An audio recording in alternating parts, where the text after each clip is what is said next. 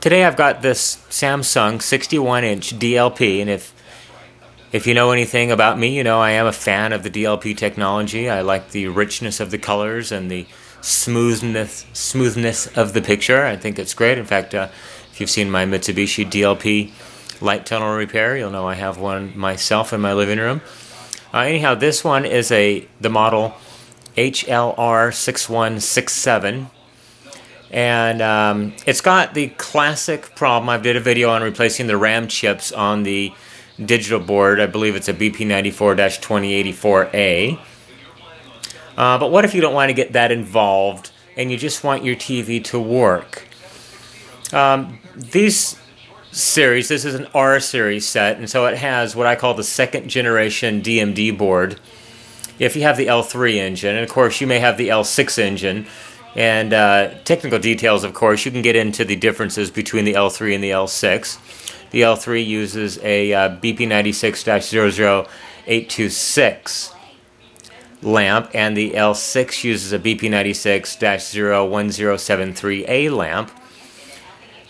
They're different manufacturers. The one that uses the 1073 lamp is actually built by Samsung. The optics are built by Samsung. The DMD is built by Samsung.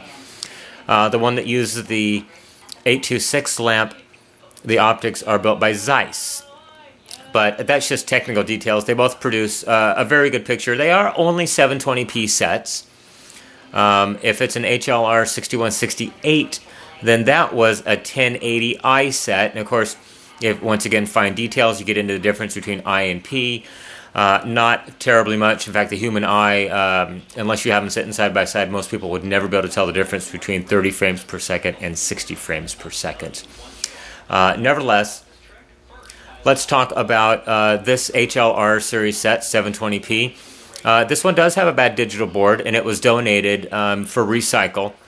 And I happen to have several of the HLP series Samsung DLP sets that I've scrapped out, and the HLP was the first generation of the L3 chassis, and I've had quite a problem with DMD boards going bad in these sets. So I'm going to keep the optical engine out of the HLR set, but I'm going to try to transfer all the other components over from the HLP series because they're all working fine. It's just I've got a bad engine, a bad DMD board, so I'm not going to use that anymore. So I just wanted to talk to you about trying to do this swap out, and let's get the 61-inch set back up and running, and maybe we can make somebody happy with it. Okay, so I've got the back off of the set. I've taken all the screws out of the engine as well as out of the power supply board. Everything's going to come out of the back of this set, so I'm going to pull the digital board out just enough to disconnect the little thumb screws that hold the LVDS cable in place. I'm going to go ahead and disconnect the cables from the engine to the analog board, which is part of the digital board assembly here. Let's see, one screw, I'm going to take this one ground screw loose over here. Ground wire unplugged from the top of the tuner. I don't know if you can catch it on the camera, but all of these plugs will be unplugged. Remote sensor as well as the power supply. These two cables go over to the power supply board. All of this stuff gets completely disconnected. Digital board gets taken out and set aside. Remove the connector from the power supply to the ballast. Go ahead and leave these connectors on the light engine, and we're going to reuse this light engine. But I'm just going to pull the whole engine out of the set just to make things a little bit easier. Going to go ahead and remove the connectors from the power supply.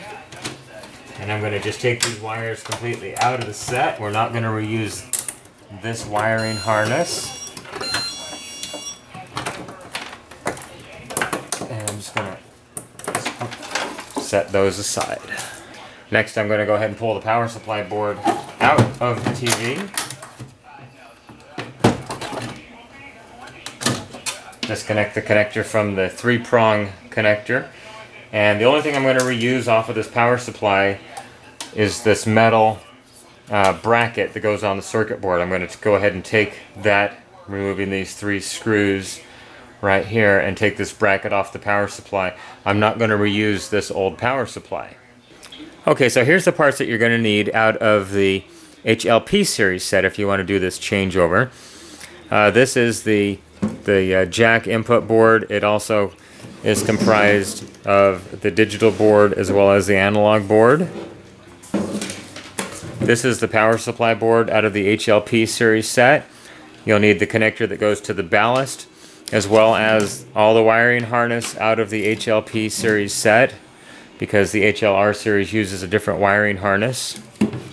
Some HLP series sets have an AC input board, some don't.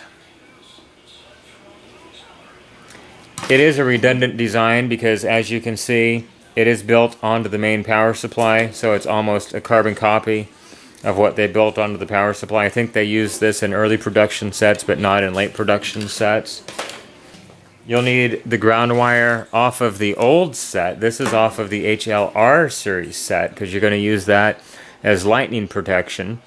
Now, one drawback about doing this changeover is the HLP series set does not have a digital tuner. So if you're receiving over-the-air digital channels or cable digital channels, you won't be able to do that any further. You'll have to get a over-the-air converter box or have cable or satellite. Okay, so to make this fit, remember I said you'll have to save this old metal shield off the old power supply. It will fit right onto this power supply. The holes line up and everything just like it was designed for it. Okay, so one thing you're going to have to do when you do the changeover, the HLR series set uses a 3-pin power plug with a separate ground lead.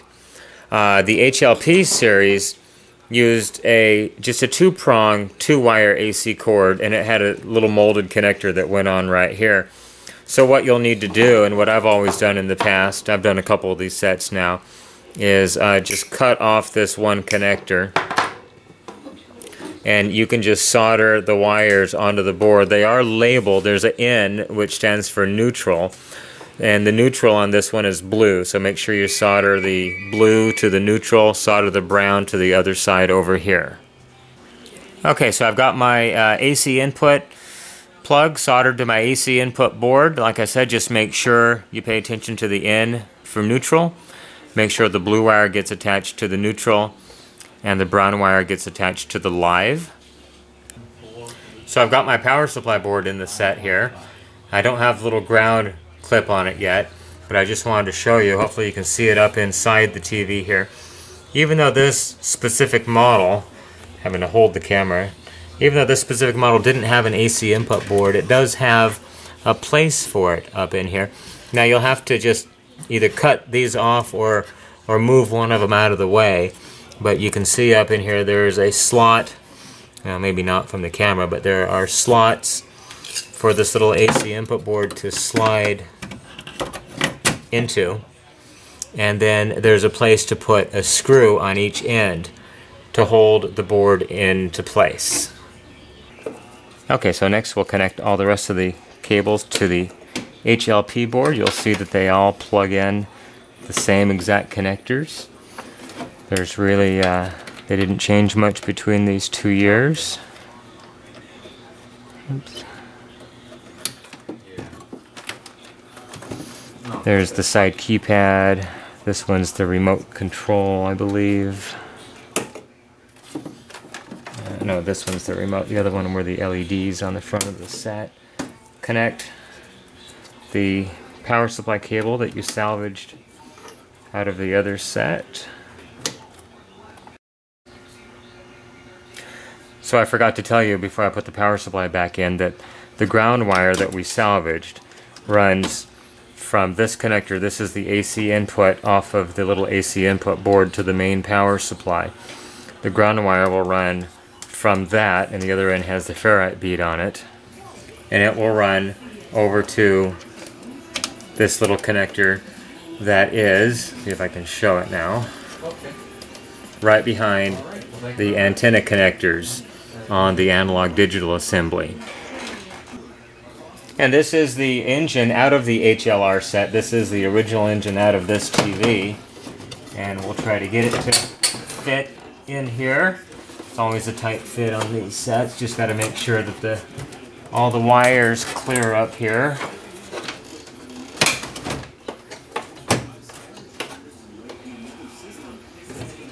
And I like to tuck these kind of back in here so the lamp door and everything doesn't get in the way here.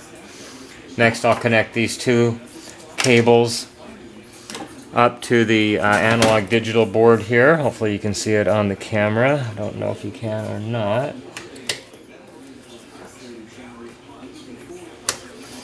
The LVDS cable. Conveniently, it's in the same exact location as the old HLR series digital analog assembly. It'll go into place. There's a couple little pegs. You can always be sure if it's lined up correctly. Make sure you keep this clear of the fan, that you kind of tuck them back out of the way. Connect the ballast power supply. They'll fit down in these two little slots. Try to keep the wires as low as you can. The customer broke off the screw on this one, but as you go to put the lamp in, sometimes if those wires are hanging up high, the lamp connector will catch on those. And I think we're ready to give this thing a try. Make sure if you don't put the back on it that you, what I call, trip the safety switch. I just wrap the wire around it. Otherwise the set won't run unless you defeat that little safety interlock switch. So I'm going to apply power to it and fire it up, and we'll see what we get. Okay, I've got my set all put together, up and running. Just a note, be very careful about the power supply circuit board and the excess lead length. As I was putting light engine in, I noticed the first time I fired it up, I had to check the fan message on the screen, and one of the leads had gotten into the fan, keeping it from rotating, the lamp cooling fan. So I had to pull the engine back out and redress those wires back there. But anyhow, got that all taken care of. And everything looks awesome on the TV. Just one small problem, unless you want to turn the TV upside down or stand on your head to watch it, the picture is upside down. So let's go into the service menu and turn the picture around. Okay, so start with either the TV off and cool, or if you do it quickly enough, remember, original Samsung remote or any Samsung remote, you need the mute button, mute, the numbers 182 and the power button. So let's try to do this. The lamp will stay lit after I press the power button for about 10 seconds.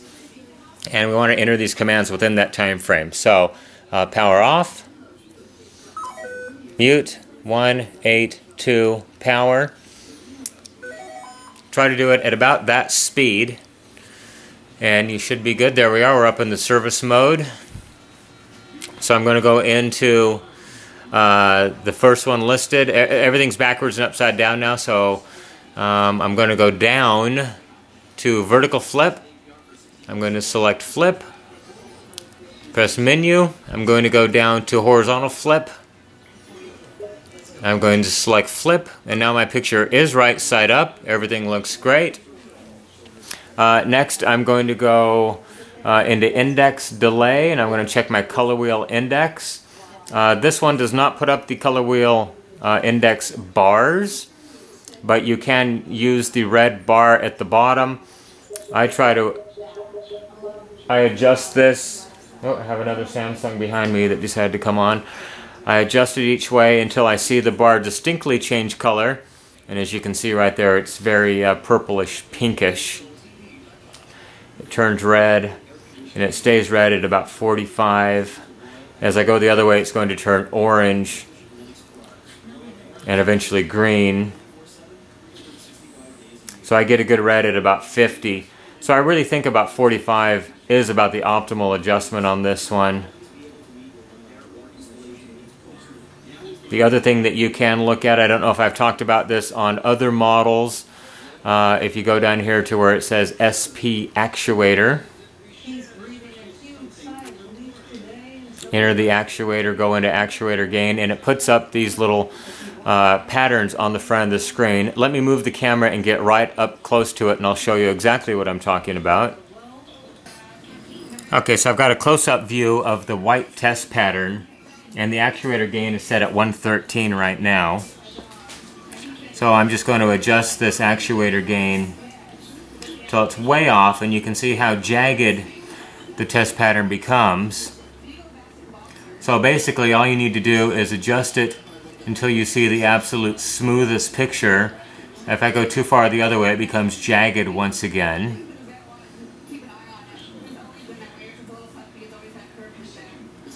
So that looks like it's about as good as it's going to get. We're at 97 right now. Just a real quick note of what the actuator does is if I turn the actuator off, then you can see the little individual DLP squares. Each micromirror you can see is a little diamond in the screen because they have them organized diagonally. If I turn the actuator on, what it does is there's a little mirror that is vibrated at 60 Hertz. So it offsets every other frame so the human eye perceives this picture as being one steady state. It's actually jumping up and down at 60 frames per second. Not much more to talk about on this set. The only other thing to look at is the lamp life, and of course since I used a different digital board in this set, it knows not what the actual lamp life is, so I'm going to select lamp clear in the upper left hand corner, and as you can see lower right hand corner it says the lamp life is 16,083 hours, and so I'm just going to clear that back to 0. Everything else looks absolutely great on this model. You could look at the vertical and horizontal position just to make sure the picture is centered. This one does not put up a test pattern as some of the other ones do. But to exit the service mode, just simply turn the set off, wait for the melody, turn the set back on, and you'll be out of the service mode back into regular TV. I hope you enjoyed this video. Thanks for watching. Everybody have a great day. Remember, you can follow me on Twitter, NorCal715. With your help, we can keep a few more of these TVs out of the recycle bin and out of the landfill. Everybody have a great day. Bye-bye.